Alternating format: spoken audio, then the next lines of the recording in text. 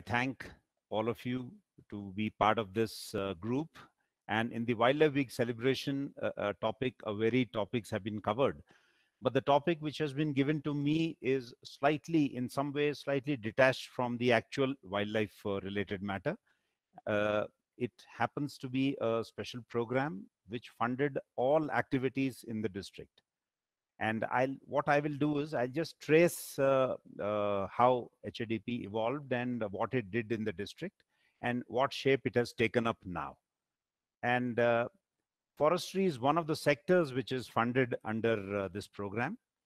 And along with soil conservation and horticulture, these three main sectors were funded under HADP. And this contributed to the main objectives, as was mentioned in the introduction, of eco-restoration, eco-development, and eco-preservation, while taking into consideration the socio-economic needs of the people residing in the biosphere.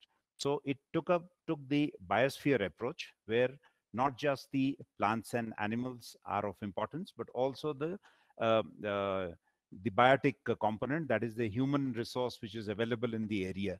So it took a holistic view of developing the entire area while preserving the natural and fragile ecosystem.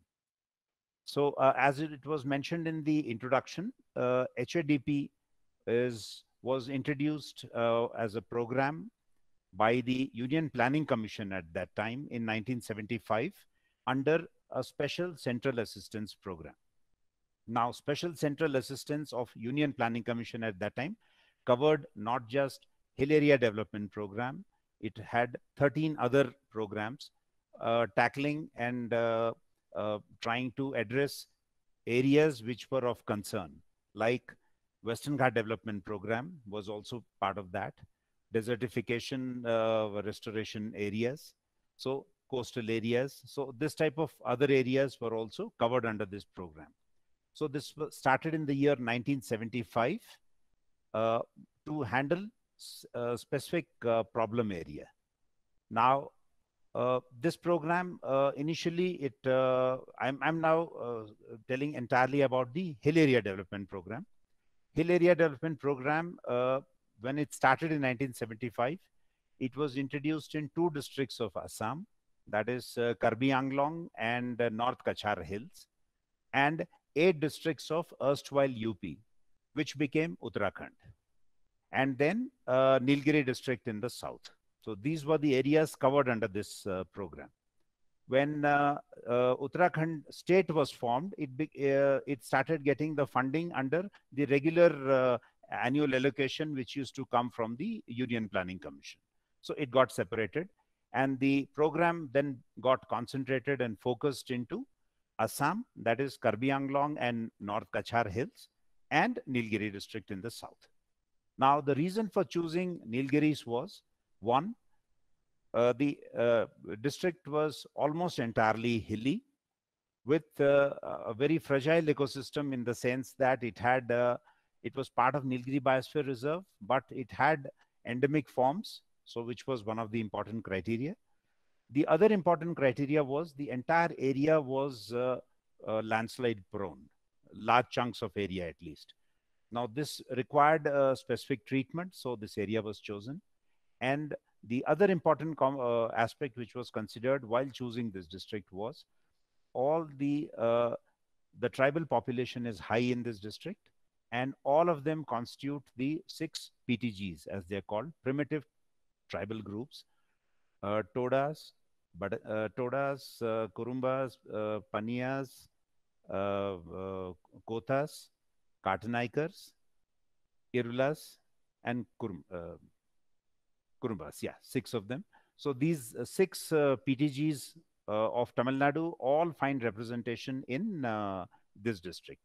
So the fragile ecosystem, the Shola grassland particularly, as well as the nature of the terrain, highly prone to landslips, and high concentration of primitive tribal groups. So these were the criteria which was taken for choosing this district as one of the beneficiaries under the Hill Area Development Program. Now, the Planning Commission for all its programs had the watershed approach. So the entire area of the district was demarcated into 75 major, what do you call it as a major watersheds. 75 major watersheds were delineated in the district, of which 37 were called priority and 38 were called non-priority.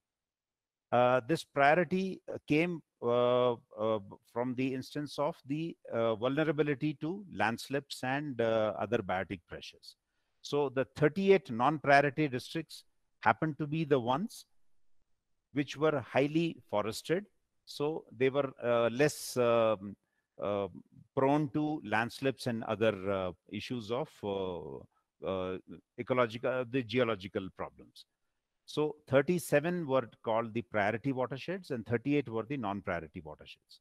Now, within these, for treatment, micro watersheds were delineated, each of an area of 350 to 500 hectares, and all operations were undertaken in these. And the funding mechanism was 90% of the money would come from the Union Planning Commission and state share would be 10%. This is how the project came into thing. And within the allocation, the annual plans were supposed to be prepared for each of these areas, these three places. Like I said, two districts of Assam and one district in Tamil Nadu. They had to prepare an annual plan after consulting the local, so that the bottoms up approach was undertaken, felt needs were assessed, and then various sectoral requirements were arrived at and consolidated into an annual plan, which used to go to the Union Planning Commission for approval. In that, there was another condition which said that 60% of the budgetary allocation should go to the priority sectors and priority watersheds, and 40% to the non-priority watershed. And the focus of the whole program was that forestry, soil conservation, and horticulture would get the primary focus, and the larger chunk of budgetary allocation went to these sectors. With this, the variety of programs were developed right from 1975 to 2014-15. This program was implemented, and the good part of this program was it is one of the success programs, if we see in a way, by the sense that the all encompassing, all the sectors were benefited from this funding. The only negative part was the minute what happens in a state government's funding is the minute central funding starts flowing into a particular sector, the state slowly reduces its share of the allocation.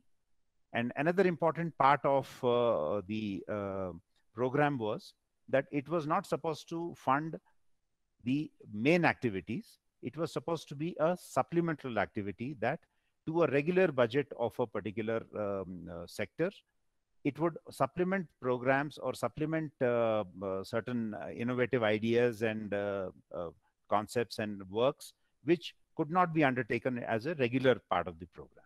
So it was supposed to be a supplemental thing. But over a period of time, gradually state started withdrawing funding from all other sectors, and solely the funding used to be focused only from the hill area development program. That is why any of you who had visited Nilgiris would see the HADP board ubiquitous all over the district. So all the sectors were funded under this. There were in all about 13 to 14 sectors which were funded. And like I said, the forestry, soil conservation, and horticulture were given the primacy. Along with that, the development of urban and rural local bodies and other sectors got the next level of priority.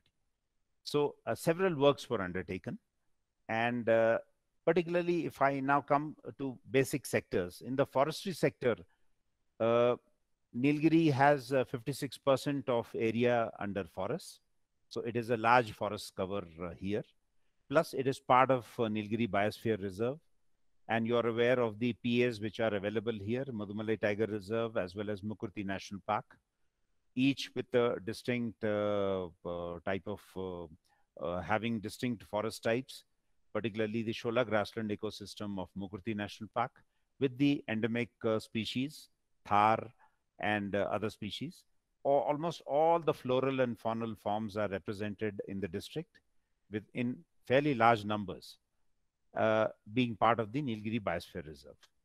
Under forestry sector, the main funding would be, if we just take, it was focused as habitat improvement and component, under which largely in the past, the funding was mainly for shola grassland restoration, regeneration of sholas, and removal of alien invasive species. So this was the main focus as part of the habitat improvement works.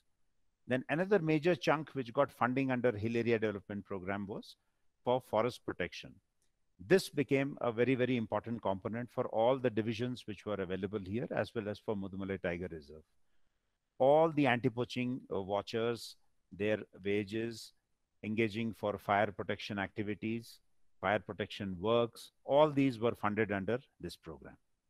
And another important component was ecotourism, which also included conducting nature camps. This was a slightly smaller component. And lastly, the man-animal conflict issues, which were fairly widespread, particularly in the Gudlur region. So it required a lot of assistance of anti-depredation squads, engaging people to keep ward off the animals from entering into habitation areas, and also undertake rescue and rehabilitation of the animals which strayed out into the human domain. So these were the activities which were funded under the forestry sector.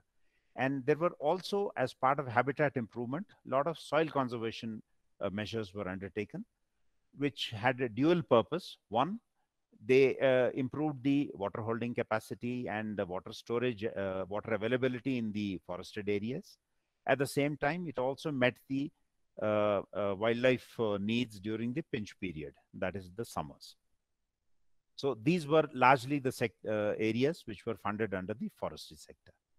Now, as the activities were undertaken in a holistic manner, so the treatment of any watershed would start at the top, which were the forested areas, and then the soil and the water which is conserved there gradually trickles down to the areas which are under cultivation, and these areas were tackled by the agriculture engineering department.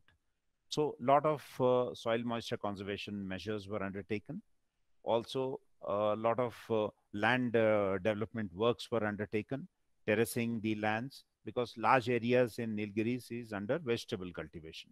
There's no agriculture department here. It is horticulture department which undertakes all the activities of even the agriculture department of other districts. And these activities were undertaken in tandem with the forestry activity. And then came the horticulture department. Once lands were developed, horticulture was given the primacy. All the varieties which are grown, a lot of coal crops are grown here. So supply of seeds, implements, subsidy for planting these materials, all these were funded under Hill Area Development Program.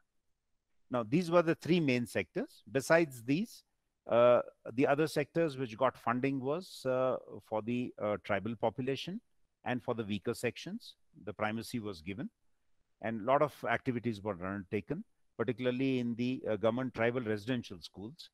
A lot of asset creation took place there. Even tribal habitations, the house construction to all the basic amenities, providing drinking water, providing approach roads, providing drainage, and all the other amenities were also undertaken under Hill Area Development Program as part under welfare of SC/ST as well as in the social welfare sector. Then road and road safety sector was another important sector, and tourism, energy conservation, human resource development, medical, and the animal husbandry and dairy development. So these were the primary sectors, and small funding also went to sericulture to propagate particularly the bivoltine type of sericulture rearing, which is suitable to this particular area. But it really didn't take off that much because a lot of farmers were not willing to switch to mulberry crop and to rare sericulture. So there are a lot of positives in the program. Like I mentioned, it became the flagship program in the district, undertaken by its sheer presence. So the annual funding would range in the order of 40 to 45 crores per year. So this is the type of financial assistance which was pumped into the district. Uh, so a lot of assets, important assets were created under this. And this program went fairly successful. It had a project mode, so it was much easy for all the sectoral agencies to submit proposals, which would get processed in the HADP cell, HADP unit, which was in Uti. And through the Planning and Development Department, it would go to Planning Commission, get approval, and the fund flow was also immediate. Things went smooth. But with the winding up of the Union Planning Commission, suddenly the funding stopped. So for 1 year, the program was run by using the interest amount which accrued and was available in the banks. So with that, the activity was undertaken. And then in the year 15-16, it took a different shape. It became the Special Area Development Program. Now it has become a state program. And this is done by combining the erstwhile Western Ghat Development Program, which was being run in 8 districts of the state, along with HADP. Now, in combined with this, now this program has been modified as a Special Area Development Program. It has got 2 units, 1 unit since the whole statewide jurisdiction, almost 8 districts plus Nilgiris, 9 districts were got additional funding in that. So it has now become as part of the State Planning Commission, is the main unit which controls the whole funding process. And there is a project director still of SADP in Uti, but with a limited jurisdiction of Nilgiris, Erode, and Coimbatore districts. And the remaining districts, 8 districts, are covered under by the land use planning division of the State Planning Commission from Chennai. But in this whole exercise, when it became a special area development program, the Eastern Ghats and coastal areas are still not covered in this. So it covers only the Western Ghat aspects of it. So a lot of valuable assets have been created, and a lot of like if you have visited Nadugani's Gene Pool Garden, Gene Pool came into existence because of HADP, and a lot of orchidariums have come up in that as part of biodiversity conservation initiatives.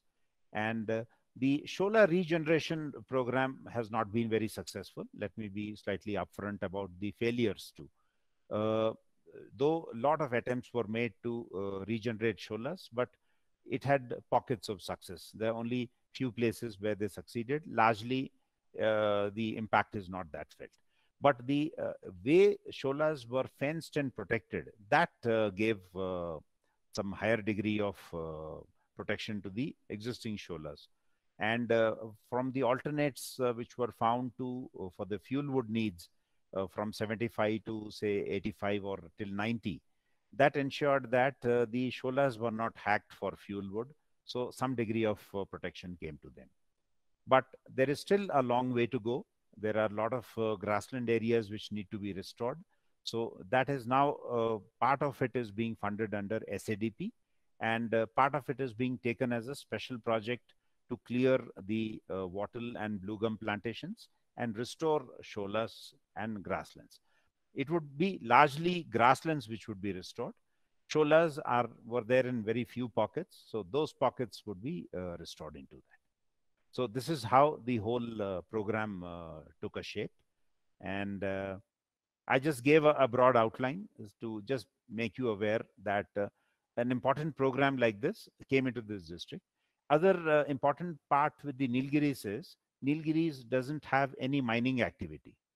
So the Geology and Mines Department was wound up here in 2012. So right from 2012 onwards, there is a total ban on green felling, and there is a total ban on mining. So there's no mining activity in the district.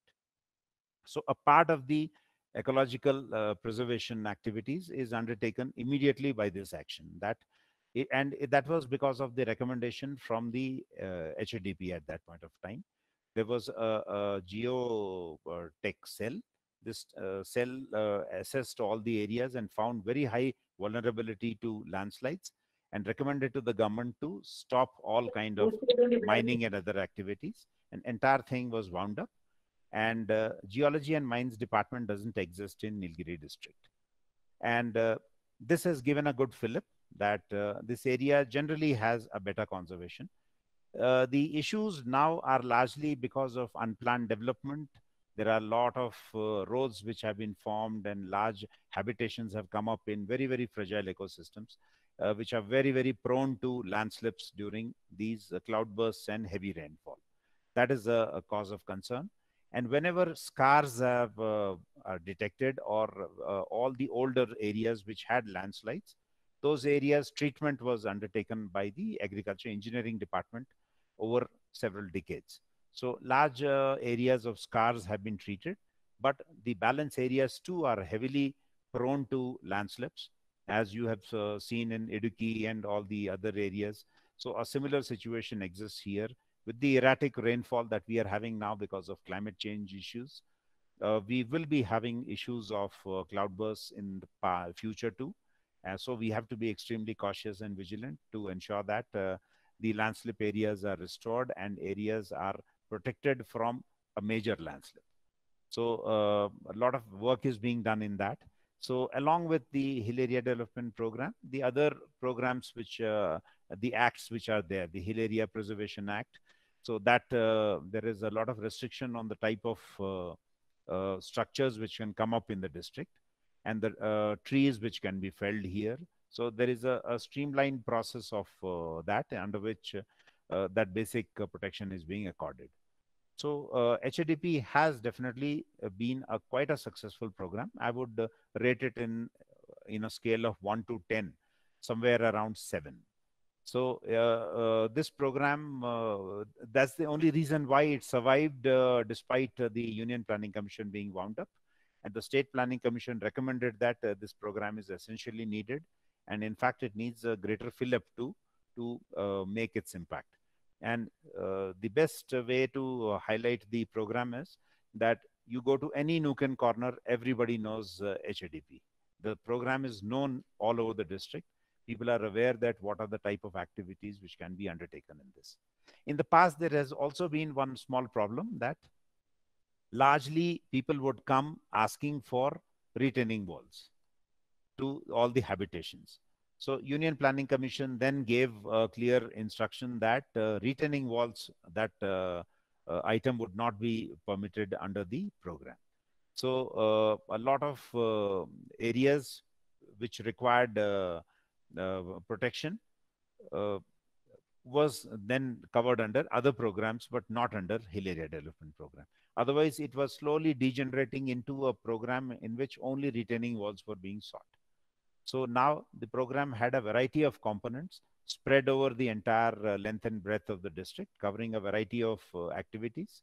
And it has definitely contributed to the preserving of the ecology of this particular district. So with that, I just conclude my small talk. I'm open to discussion and open to queries from the members. Very, very good, sir. Like, thank you, sir. Basically, like we, even though it's a wildlife week, like we thought of asking or talking about this the HADP, because one example, I think like that's one example, right? A ecologically fragile area like it's with the 65% of the forest is being, I mean, preserved by empowering the local people and right, giving them livelihood.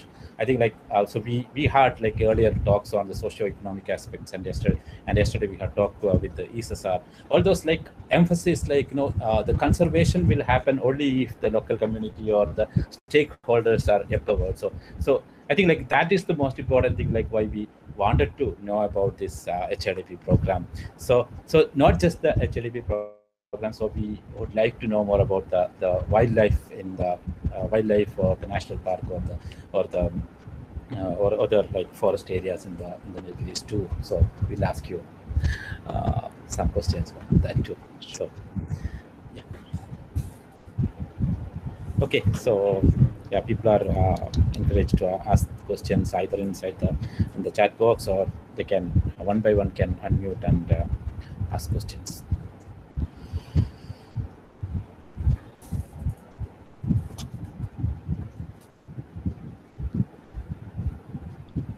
Can I just comment and also ask? I'm Isa, Mr. Reddy. Yes. Hello.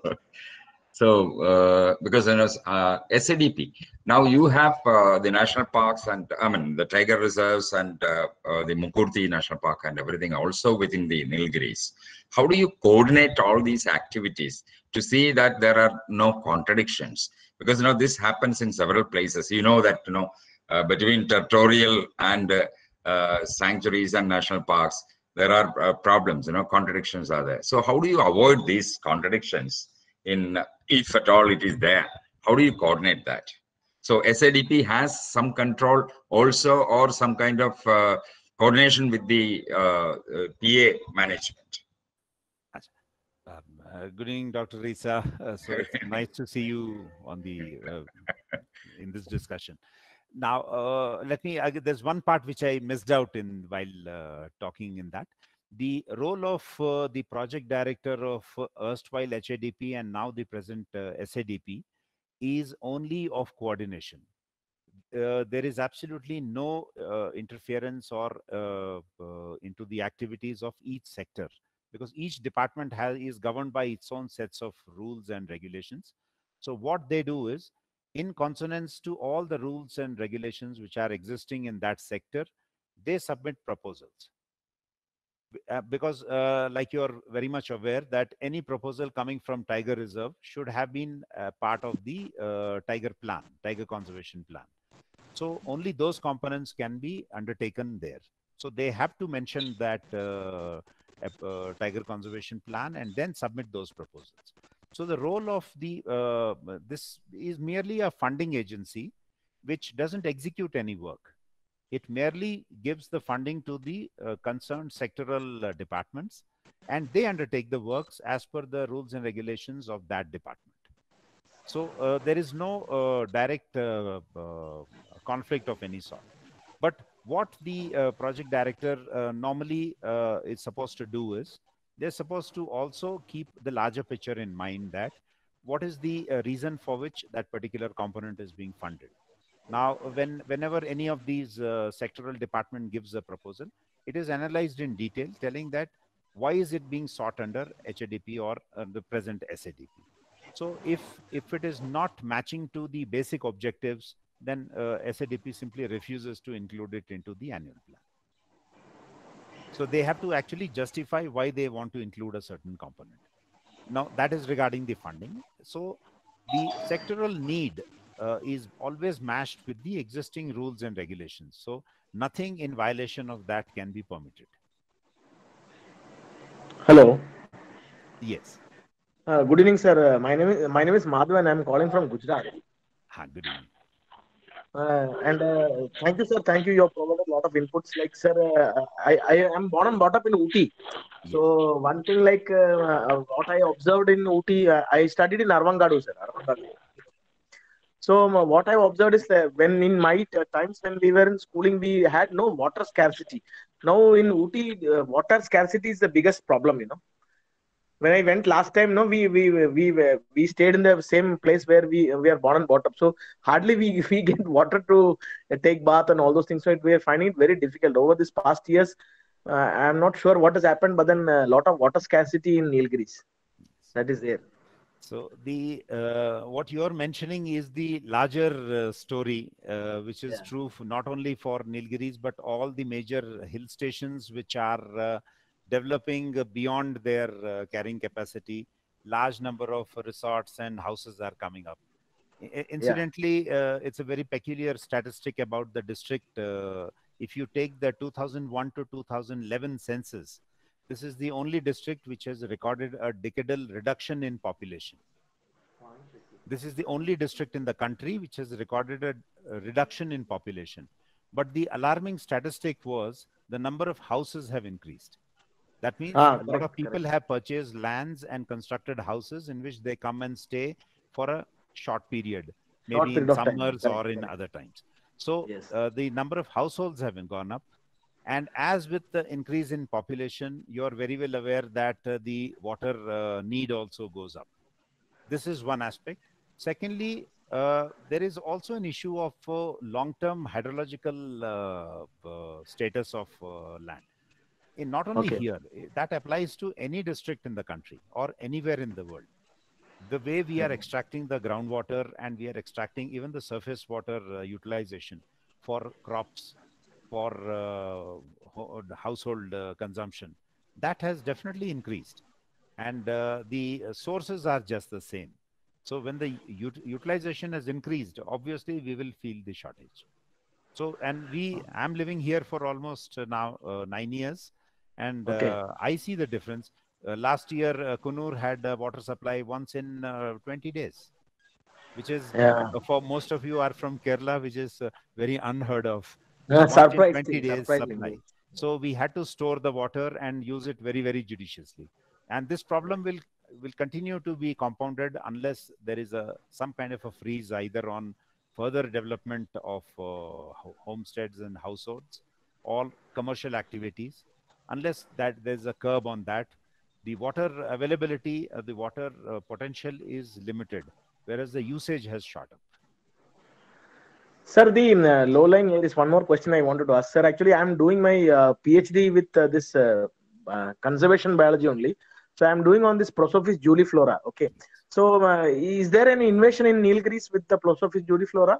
Yes, there is. Prosopis juliflora problem is available only in a localized pocket in near Tengumarada, that is bordering Erode district on the banks of Moyar.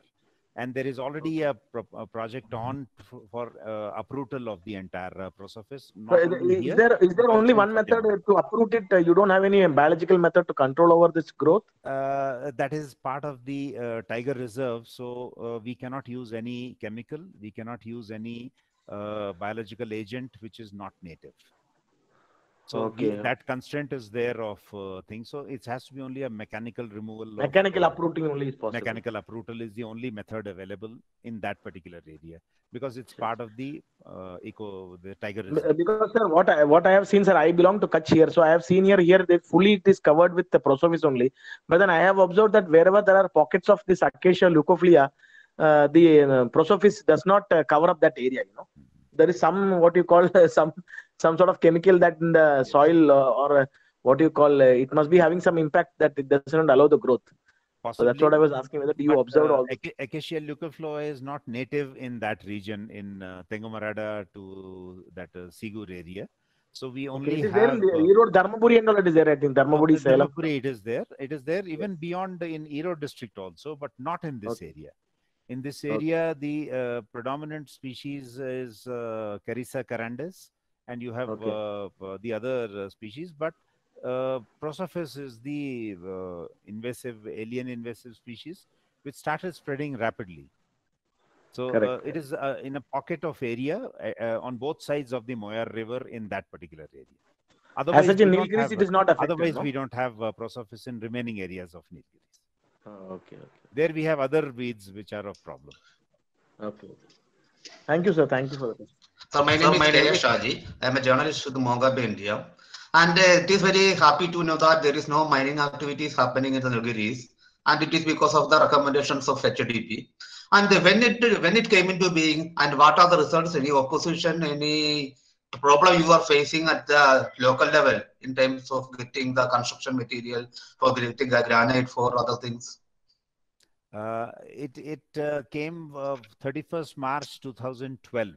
The Geology and Mines Department was wound up here in 2012. Initially, yes, there was definitely a bit of opposition, but it was overruled and done. And there's not much of mining in any case here. There was a lot of sand removal which was happening, but definitely there wasn't much of granite removal, because most of it would come either in the forested area or in certain pockets where even otherwise under law we could not remove, because it would attract a Private Forest Act, and it would also attract Hill Area Preservation of Trees Act. So considering all this, the mining was in even before that quite restricted. So it was totally stopped. Definitely, there is a bit of impact. The construction costs have shot up. The construction is difficult. The sand has to come all the way from Karur. Now, since the removal of sand there also is stopped, so they're dependent only on M sand. The granite comes mostly from Metupalayam area or adjoining areas of Erode, and some quantity comes from Karnataka, Gundulpet area.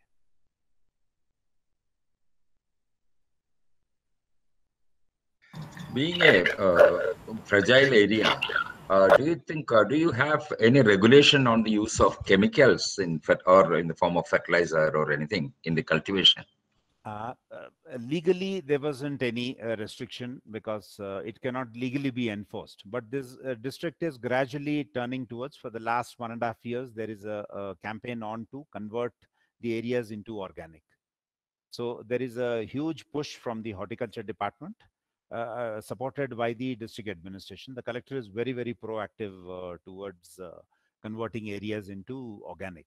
So the organic clusters are being encouraged. So gradually it is a move towards that. Legally, it cannot be enforced.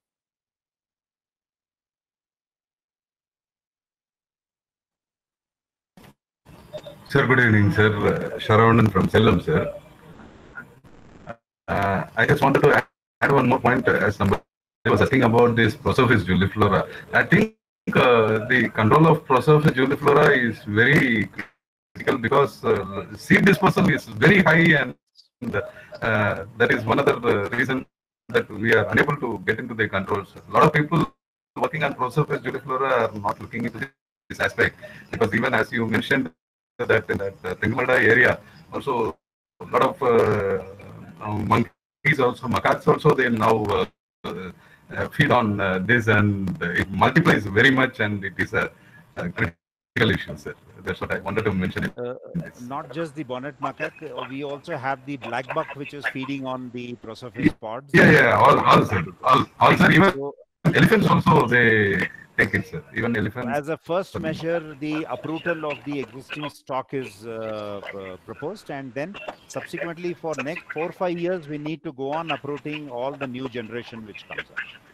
It will be a long haul. It will not be done in one go. It will not be possible. Even after uprooting, I think, sir, the pods have to be segregated, or it has to be kept away so that it doesn't be carried away. Because after uprooting, most of the places where I have seen after uprooting in urban areas and the rural areas, they always the cattle, they keep the goats and all these things, they keep doing it, and it multiplies in the multiples only, sir. Definitely, the seed load will be an issue even after uprootal. The seed load has to be extinguished. It will take a couple of years, definitely more than 4 to 5 years to eradicate it to a large extent. Yes, sir. Thank you, sir.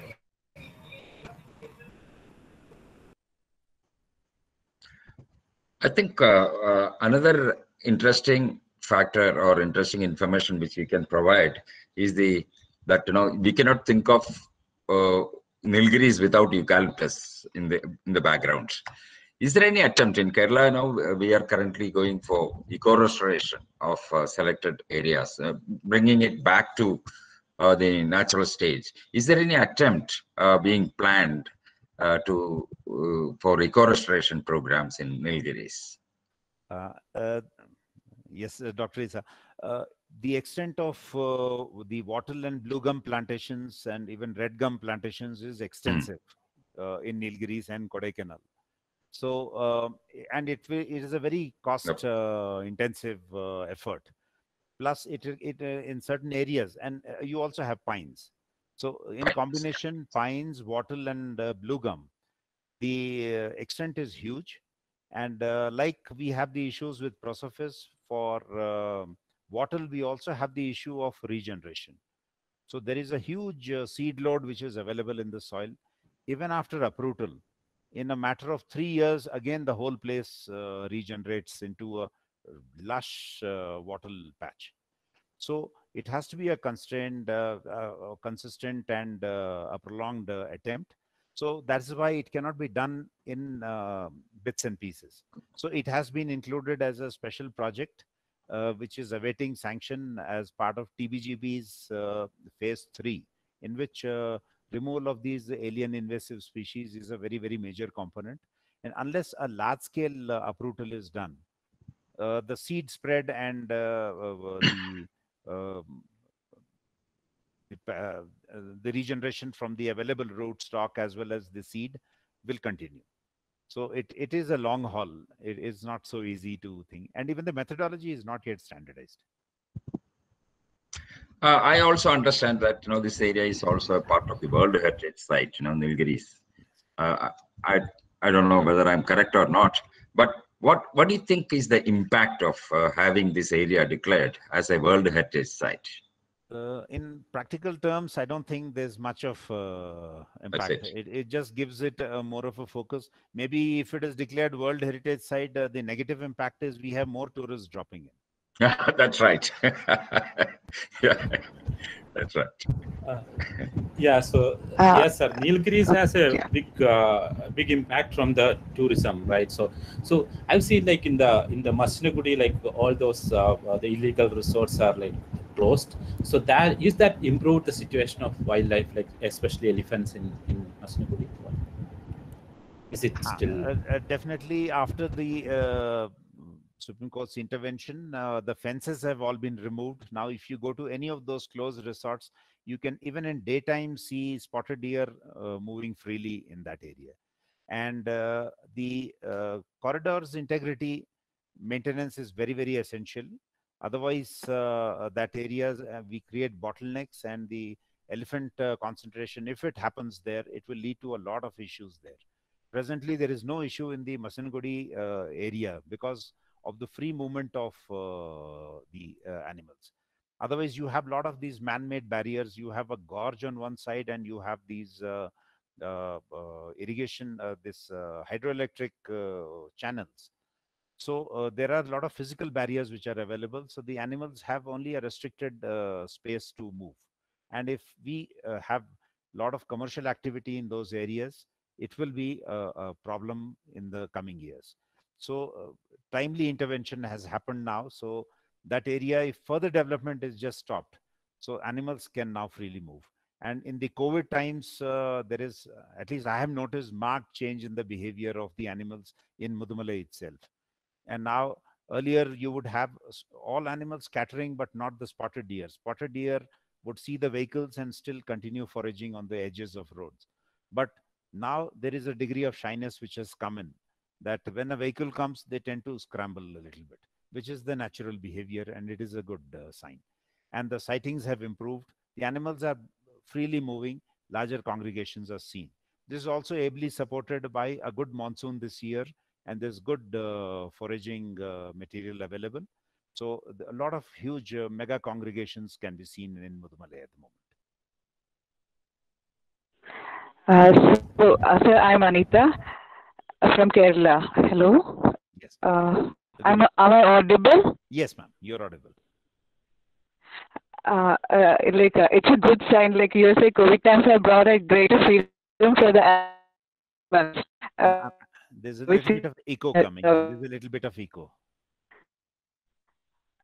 Oh, okay. I don't know what I can do about it. Now you're clear. Okay.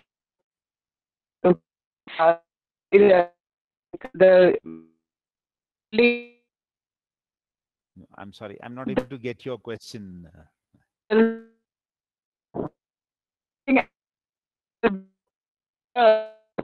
voice is breaking. If you could just type the thing, maybe I'll just answer it.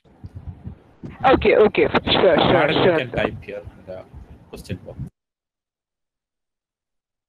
I'll do that.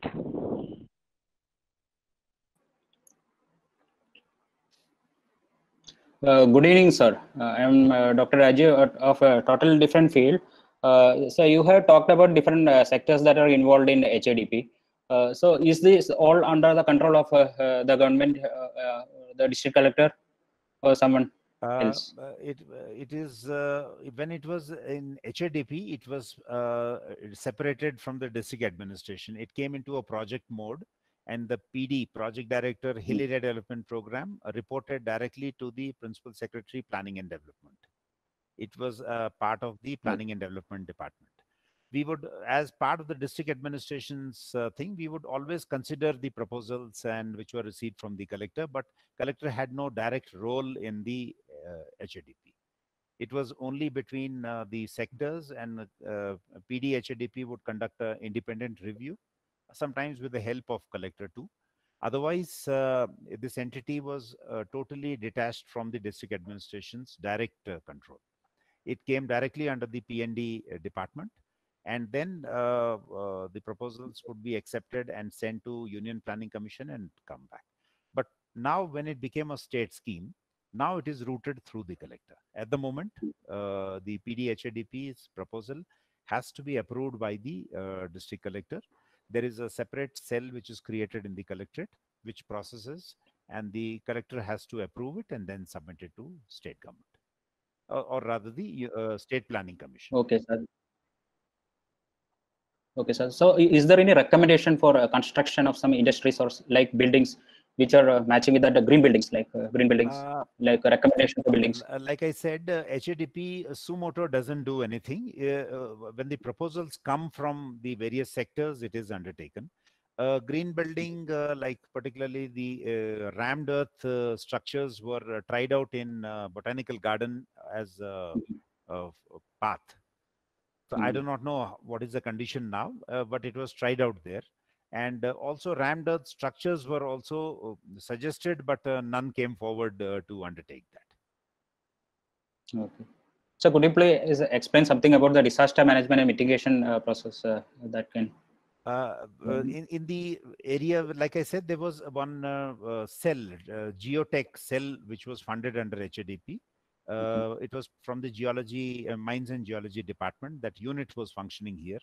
They undertook survey of all the areas by studying the geology of various slopes, and they came up with recommendations of areas which were prone to landslips by grading it, that high degree of proneness to less degree of proneness.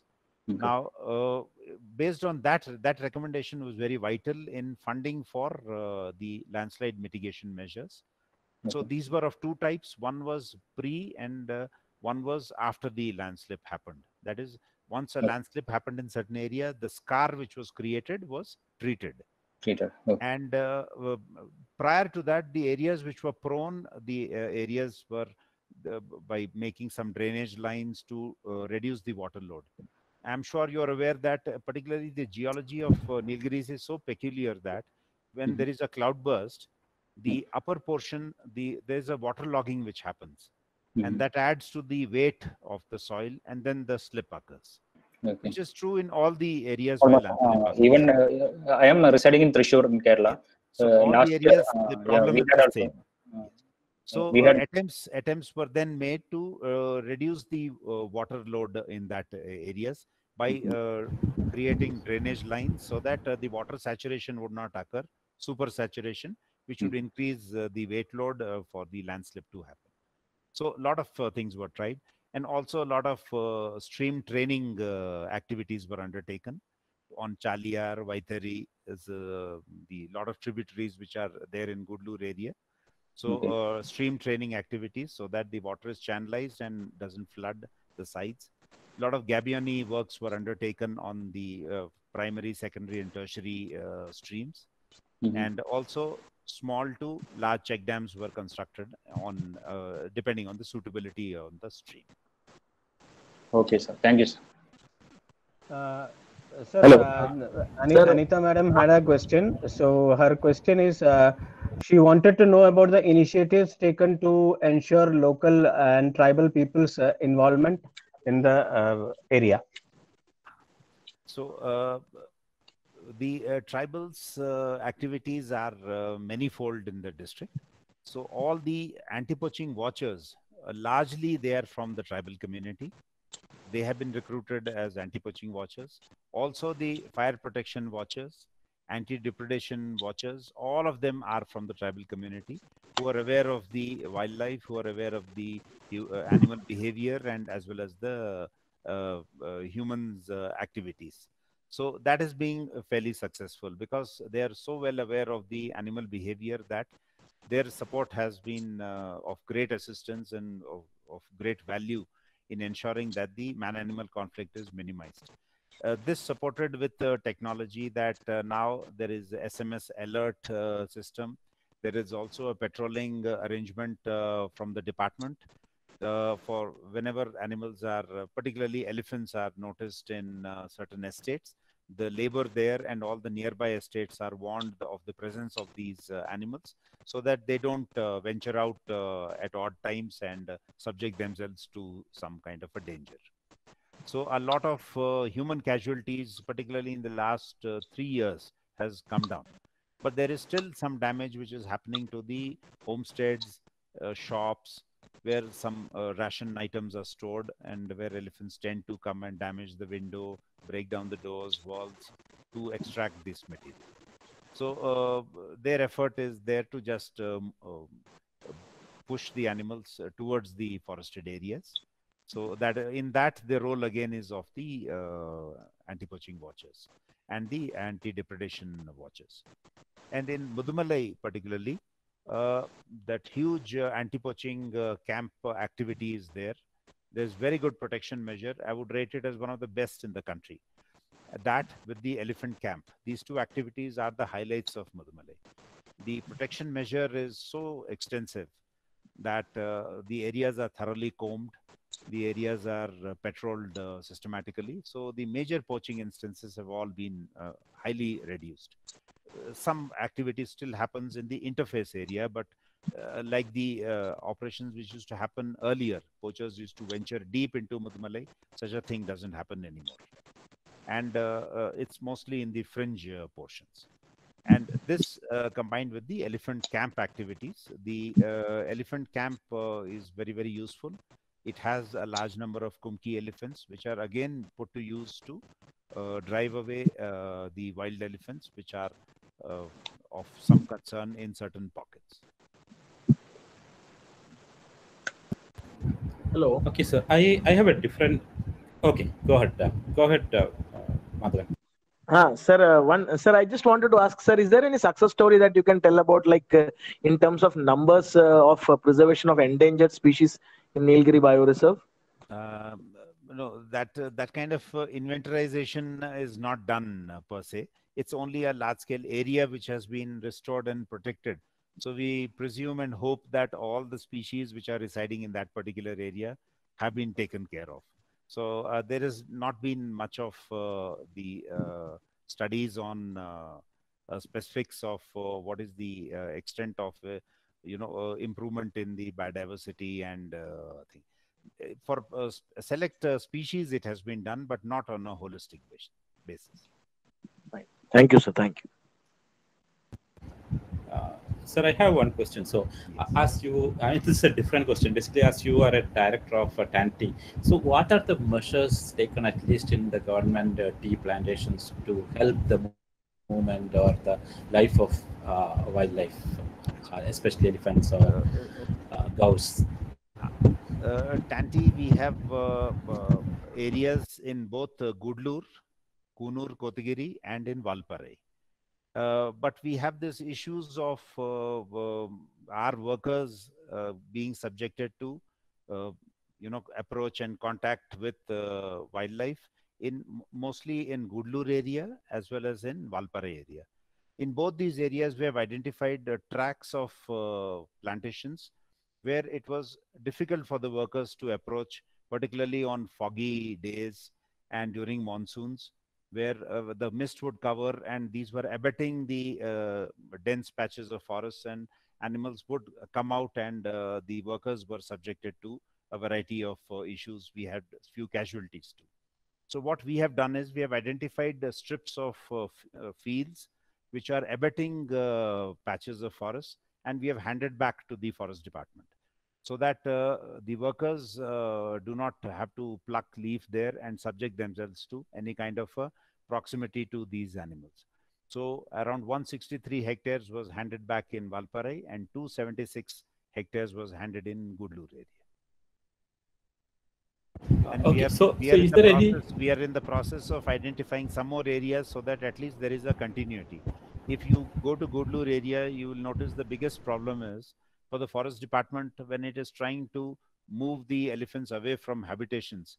They have very little place to move them to, because you have pockets of forests surrounded by lot of encroachments and habitations and other areas which are developed. So the department also finds it very, very difficult to move. If there were a continuous corridor or a continuous track of land in which the elephants could freely move.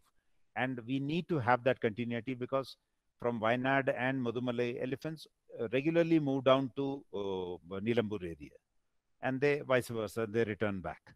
So those vials there were serving the source in which they would consume water and forage in the slopes near that.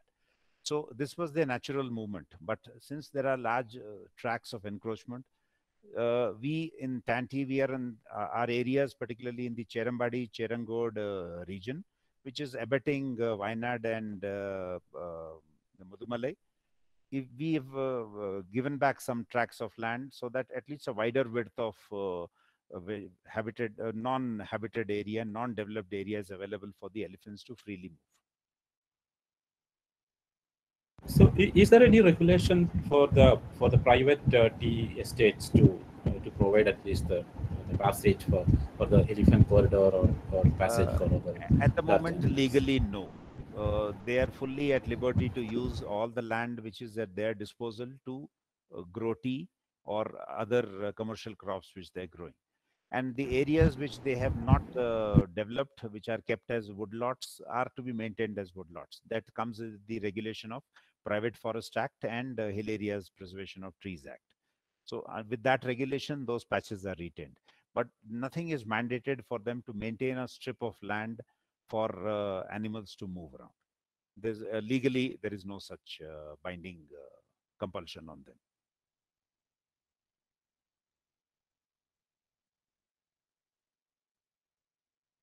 What do you think of the population of Nilgiri tar in Mukurti? I think there is quite a healthy growth from the recent numbers. At least another 30 or 40 new recruits could be seen. So anything above 480 plus number. And even now that census has become a annual feature. So hopefully we'll get a population trend too. And but the positive feature is we get all age gradations, which is a very, very healthy sign. I have seen the management plan for Mukurti, wonderfully prepared. And I'm sure that you are continuing that work of weeds also, because you have addressed the spread of weeds in that. Yes. That's also something very interesting. But what about the populations, the scattered population of Nilgiri tar, other than Mukurti? Other than Mukurti, we have pockets in South Division, erstwhile South Division. Now North and South Divisions have merged into Nilgiri Division. So there is also a proposal to expand the Mukurti National Park by taking over those areas. So that proposal has been submitted to government. It is pending with government. Oh, that's good. So if that additional areas also are included as part of the Mukurti National Park, then a greater width can be cleared and there'll be better movement of these animals. That will be good. Sir, this is Amjit. Any would like to know like any upcoming programs, to understand the population of Nilgiri tars or any other, species over there, so that maybe we can also be a part of that survey or anything like that. There is an annual census which happens. Though I'm a forest officer, but I'm of the frank opinion that if you leave a forested area to the animals, I think they know how to take care of themselves better, as long as we don't interfere there. So that 78 square kilometers of area which is available in Mukurti National Park is fairly undisturbed, except we have stray movement of mouse coming, traversing through that. Other than that, there's not much of any biotic pressure in that area. So the Thar populations are fairly stable. We just need to do a little bit of habitat improvement by removing the invasives which are slowly spreading. There are a variety of weeds which are gradually spreading across the grassland areas. If that is removed, the pocket sholas and grassland system is perfect there to ensure that the Thar numbers will expand without any special effort needed. So annually we just undertake census, but there is some report from WWF telling that some disease symptom is noticed of some growth on certain of these animals. So we're just waiting for this particular year's census. I briefly held again the charge of Field Director Mudumalai last month. So I just heard of that. So I'm no longer in charge of Mudumalai, but I'm just telling that there is a continuous need for monitoring the animals there. There's a continuous need for habitat improvement of restoring what the original conditions were. There's nothing else that needs to be done there. We just need to remove the weeds and leave rest to the nature, and the Thar will continue to multiply. Yeah, that's excellent, sir, because some of the patches of the world, like it can be like preserved as it is, right, without any research or any study or even any intervention. No, from research and study is most welcome, because we need to know what is the population dynamics. We need to know whether they're facing any kind of a threat of any other disease or any other thing. Monitoring is very, very essential. So there is definitely a role. If there is a census, we always include volunteers into that. So the outer bound method is used there, and it would be most useful to encourage willing volunteers to be part of the census operation, and it would always enrich the knowledge base of that area. Okay, so is that the census is been planned for this year, or it's been over? It would normally be done after the calving happens. So it would be in April, May, just before the monsoon. So that is the time when census is normally carried out. Okay. So I just Dr. meant, Isa is the right person to answer that. Sir, there is a question about what about the tiger population in the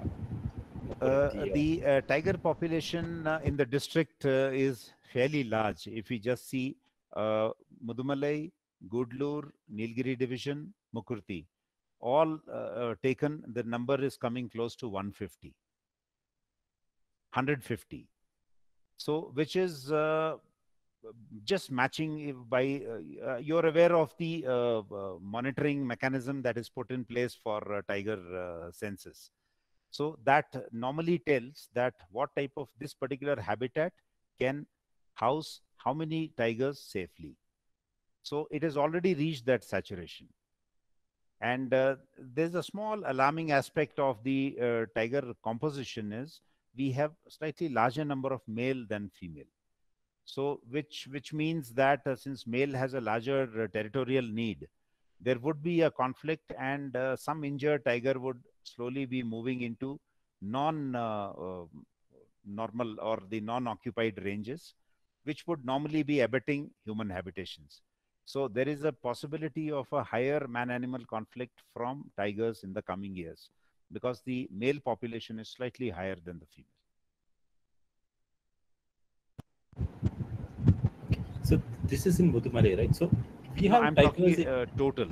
I said Mudumalai has 62 in the core and 65 in the buffer. That is as per the data set. And there are tigers in the Mukurti also. Tigers in Mukurti, around 9 individuals have been identified there.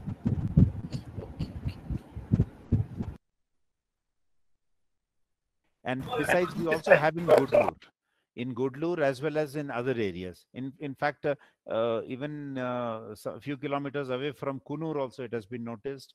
Beyond Kotigiri it has been noticed. It has been sighted on the road. So we have even in the slope towards Sirumugai, we have tigers. Kotigiri slope towards Sirumugai. So tiger numbers are on the increase in some ways. But a large number of being a continuous part of wooded and forested area, a lot of these tigers tend to drift away into the neighboring protected areas or to the other areas. So they use as a transient phase, which is actually good. There's a good gene flow happening in the Nilgiri Biosphere Reserve. As all of you, I'm sure, are aware, this is the area which has the largest population of the Royal Bengal tiger, around 600. All the PA network and the Western Ghat landscape has almost 600 tigers and is almost continuous. Almost. There is a small break in the Anamalai portion, a small break near Badra. But otherwise, the remaining portion, Wayanad, Bandipur, Mudumalai, BRT Hill, Satyamangalam, Nagarole, all form a continuous patch of forest with very good populations of tigers. Tiger, dhol, wild dog, this gaur, and elephants. This is the largest congregation in the world.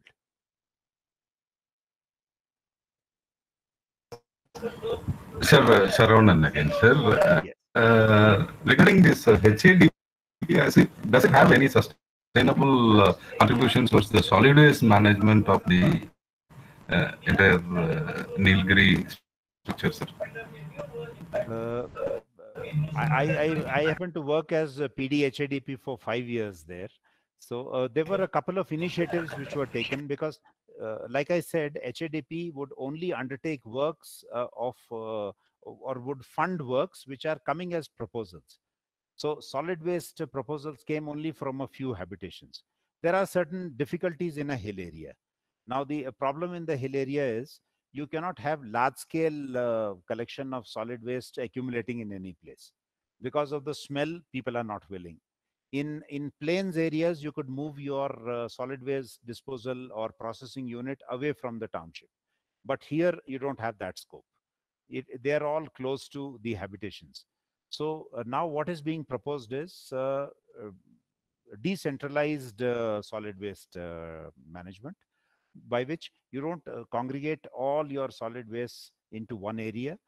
You have a segregated collection and processing and disposal in localized areas, small areas. So that is being tried out, and the collector again is very proactive towards that, and the plastic ban is rather vigorously being enforced. And this again, this corona period's ban has come as a boon that we didn't have the pileup of plastic that normally happens during summer. So it didn't happen this year. Even otherwise, because of the segregated collection and the ban on plastic right from the state government itself is very strict about it. There was almost, from what I heard from the municipal authorities, is almost a 40% dip in the plastic accumulation in the solid waste. There's a dip in that. But there is still a long way to go for segregated collection. Normally, what happens, even if you have segregated bags, the collection mechanism presently is they dump it into the same dipper. All the material goes into the same dipper. And they are again going into these places where the units are there for segregation, and they're again engaging people to segregate. So now the attempt is to ensure that the entire material is segregated at source and goes in that same channel, so that we have segregated accumulation of material which can then be disposed either through shredders, and the broken glass can be sold separately. Shredded plastic waste is shredded into pellets and which is used as green roads by mixing with bitumen, and 10% of bitumen can be replaced by plastic. And then all the solid waste which is decomposable is being decomposed and used in situ at the moment into the fields. But there is still a long way to go in that. It is still in the nascent stage. Thank you, sir. I think there is an entry fee to Nilgiris, which is being collected at the entrance. So where does it go, and how do you manage that fund? Does it go to the common treasury, or is it being utilized for a development program or for some regulation activities? That is called as the green tax, and that is levied by the district administration and the collector, and there is a committee which monitors the utilization of that fund. So it is being put to use for one of the uses is for solid waste management. Uh, Oh, then maintenance of. we had in some of the meetings in Wayanad and high ranges in Munnar, we had suggested to follow the same pattern to this local self-government at least can, because they say that no, we don't have fund for such things, for this, that. So we said, this could be, but they don't have the guts to do it. No, but it's actually a very useful thing, but it needs to be very carefully monitored, because what had happened in Shimla, I'm sure you're aware of, Shimla was the first place to introduce green tax, but they put that money to use for anything that is remotely concerned with restoration of the townships or ecology. They put it to, they paid for wages and frittered away the money. So that matter went to High Court, and High Court had to intervene and give a stay on collection of that green tax. So state government here is very, very cautious. So it has given clear-cut directions of how that money is to be utilized. So that is a learning lesson. But that money is extremely useful for the local bodies to undertake a lot of these activities. Otherwise, they would be hard-pressed to generate that revenue to undertake these activities. I think it's a good model.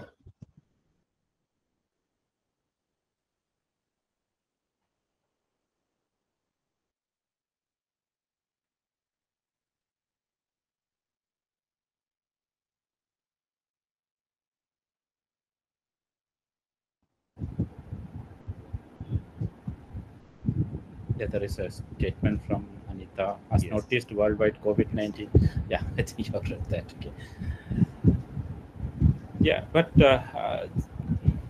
at least like I've seen some users from the north somewhere saying like during the COVID-19 times, like since the movement of people or the forest officials are less, like some poaching has increased in some part of the world, maybe like Assam or someplace. Is there anything is real, or it's just a speculation? See, I'll just tell you what exactly happened around that time. You had people who came from a lot of towns, cities, back to the villages, back to their hometowns. You put yourself in that position. You were under lockdown situation with restricted opportunities of any kind of an entertainment or moving out. So there was definitely a small spurt in the wildlife poaching instances. Not only here, all over the country. There was a spurt. The reason was this. There's all these kids who were locked up in the house, their pent up emotions, they would let go in this. And large number of people hunted not for eating or for the pleasure of it, just to post it in the social media. So a lot of cases were detected, particularly in Madurai, Erode, Dharmapuri, Krishnagiri. In these places, the forest officers put up a team to monitor uh, uh, the posts in Twitter, Instagram, where people were posing with all these wild trophies just to impress their friends in other places. So a lot of cases were booked. That was definitely, it had happened, but the department was not active. That is totally wrong. Though I'm not in the forest department at the moment, I'm on deputation with the Tea Corporation, but I have been extensively traveling because we were working right from April 1st. We were working continuous. So I was then watching all the other teams. The patrolling was going on in Mudumalai entirely. All the areas, north, south, all these areas, Gudlur, the anti-deputation squads were active. So the patrolling activity went on. There wasn't any gap in that at all. And another redeeming feature was that we have not had any COVID instances in any of these forested areas. There was only one guard who got COVID. She came from Madurai. She was the only case. Not a single tribal got COVID in Masangudi area till Teppekadu and beyond. Okay, sir. The news was not from Tamilnadu or Kerala. No, but a similar thing happened. Similar thing happened. I'm just telling that what happened here, I'm sure the similar thing happened there. These were people who were just sitting in the villages with no outlet of any sort. So they they were tempted to go ahead and do a little bit of poaching. So poaching instances definitely increased. Okay, sir. Thank you. Is there any questions, comments?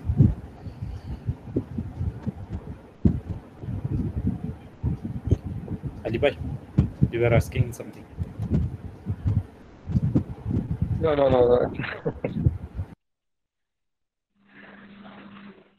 Nothing. That's a fine. That's a fine. Always.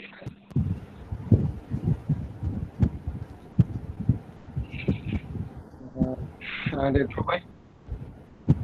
Has given us an insight into the lot of programs and some of the regulations which can be followed in our hill areas like Munnar and probably Wayanad and Kumuli region pyramid.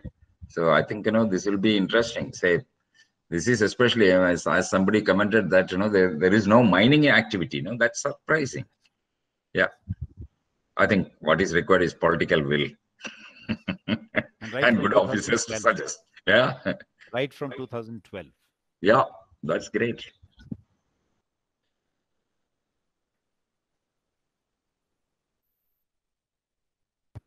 Yeah. So if no more questions, like there is one more thing I just needed to just mention, that there is also a High Court ban on use of JCB here. So any bona fide need for JCB usage requires collector to issue a proceeding on case by case need basis only. Wonderful. That's great. We would have blocked the road and gone for a strike. That's it. That's the political way. Yeah. So I think before closing, if possible, can you just brief about the tourism activities in Mudumalai, and I think no activities in Mukurthi kind of areas, right? So just brief about that, so that would be helpful. Mukurthi, there is no tourism activity. It's a national park kept intact. What normally happens is in the fringe of Mukurthi is Avalanche area. That is where the ecotourism activity is being undertaken through the Toda tribes who are living in that area in the months. So the EDCs have been organized. They're taken on a road trip right from Avalanche till a place called Lakdi and brought back. Now that road is totally washed off in the last year's floods. So that road is damaged. So even that activity has now stopped. But in Mudumalai, though in state for other botanical garden and other horticultural places, the government has permitted to start. But in the PAs, the permission has still not come. So Mudumalai is still officially closed to visitors. And there is still e-pass requirement for Nilgiri district. Nilgiris as well as Kodaikanal, you need to apply for e-pass. The tourist numbers so being worked in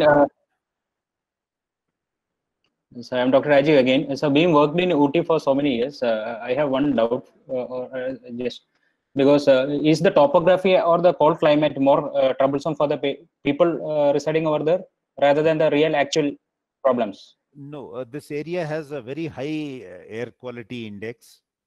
And if someone doesn't have a cold allergy to cold, then absolutely fine weather. My mother is 73. We don't even use heater at home. So even in peak winter, she is able to manage. In fact, it is reverse, which happens that when I cross Barliar and go down to Coimbatore, once I reach Metupalayam, I wait for the time to rush back to Kunur. And if I'm transferred to Chennai, I dread to think what will be my fate there. So the people who have pollen allergy and people who have allergy to cold, they may have a small issue. But otherwise, in general, the air quality is extremely good. And this cold doesn't cause any problem. Okay, thank you.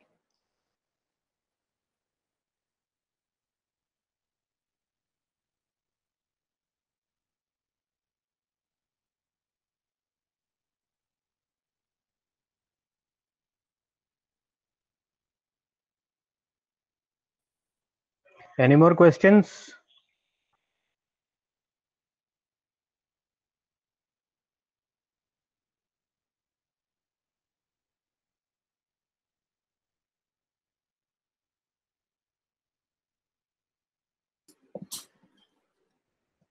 Yeah, if no more questions, I think like Shamim, you can go ahead with that.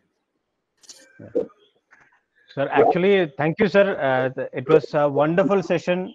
In fact, you have thrown light into a lot of aspects, which includes development of people and also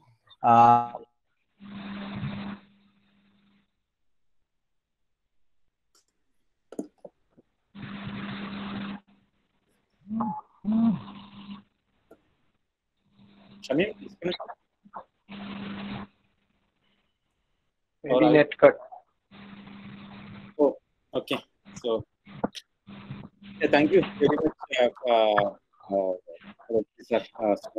so for giving us a lot of insight into all these activities. Basically, like we actually, like, we know, like, we just have seen KDP, actually HADP in the boards, and Nilgiri is actually like a wonderful place, because if we go to any places, any hills in Kerala, like, we don't have these many restrictions of like using plastics or giving any tags or like say, and it's good to know that like, there are more restrictions, and then there are more preservation of wildlife, and it's great, sir. So yeah, and thanks to Isa sir for making this session lively with questions and discussions, and so we had a very good session with a lot of discussions.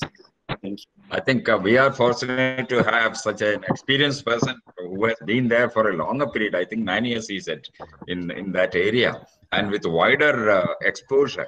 I think we should be thankful to him. I am seeing a lot of appreciation in the chat box. That itself is the reward for having him here. Thank you, Dr. Reddy, and hopefully we may meet again. I think last time we met was in the discussion on SADP in Chennai. Yes. So it's always a pleasure to talk to all of you, and a great pleasure to interact with Isa sir, and Ali, of course, is a very, very close friend of mine. Wonderful. So, Thank you very much. Thank you. Really wonderful session, and really one more. Thank you very much, and good night, sir. Thank you. Good night. Thank you. See you. Bye. Bye. We'll meet. Thank you, sir.